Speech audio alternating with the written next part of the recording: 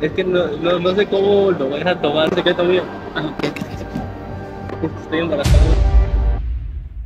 Hola amigos de YouTube, ¿cómo están? Yo soy Aldo Music y sean bienvenidos a un nuevo video. En este video estoy esperando a Jacob HP para que hagamos un video, una transmisión en su página de Facebook.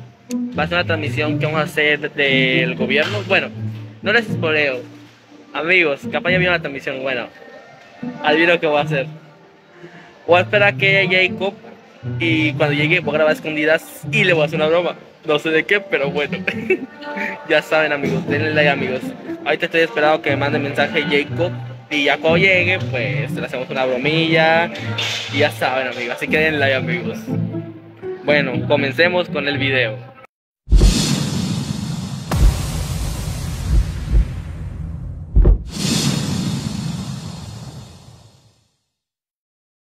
Se me ocurrió qué broma hacerle a Jacob y pues les enseño amigos.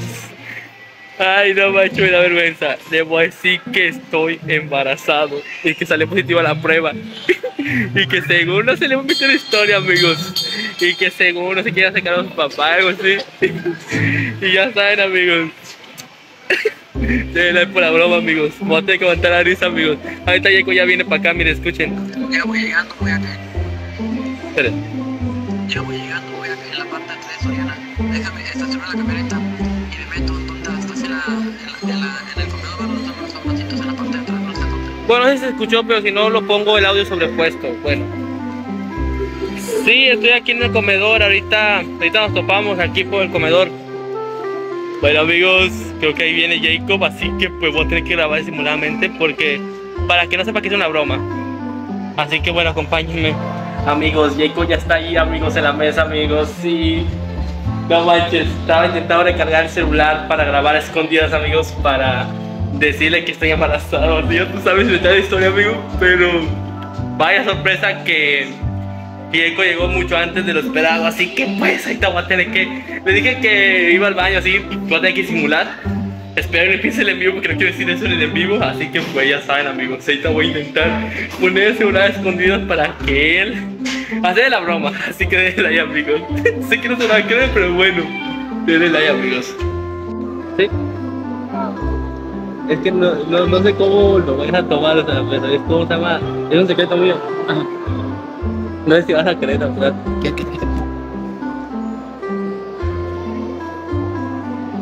Estoy embarazado. No es verdad. ¿Cómo estás embarazado? Sí. ¿Eh? ¿Cómo que estás embarazado? A ver. Si el papá no se quiere hacer cargo.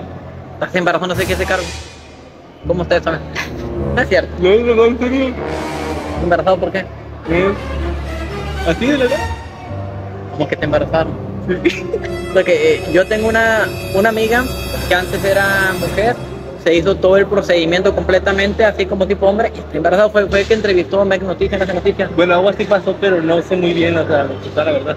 ¿Eh? Algo así muy bien pasó, pero me gustó la verdad, pero la verdad yo también me da risa, pero o sea, pero ya me fue a checar y dicen que sí, o sea, que tuve que ser antes así. ¿Estás embarazado? O sea, que me ocultaron en el pasado.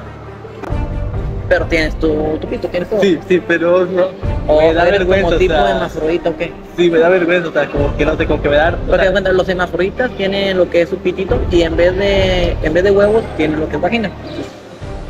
Entonces, pues, ¿qué me recomiendo? O sea, pues, o sea, Porque ¿quién te embarazó? un chavo y no sé qué hace cargo. Sí, pues chavo, me gusta bastante. Y al final nada. ¿Cómo se puede hacer eso? Hacerle que se haga responsable. ¿Pero cuánto llevas apenas? Ya 2 meses. 2 meses. No es cierto, algo. Eso lo vamos a hacer. Es que pues no tiene nada de malo. Pues si se puede hacer otro en vivo. A lo mejor, no sé, mañana o después hacemos el otro de volada.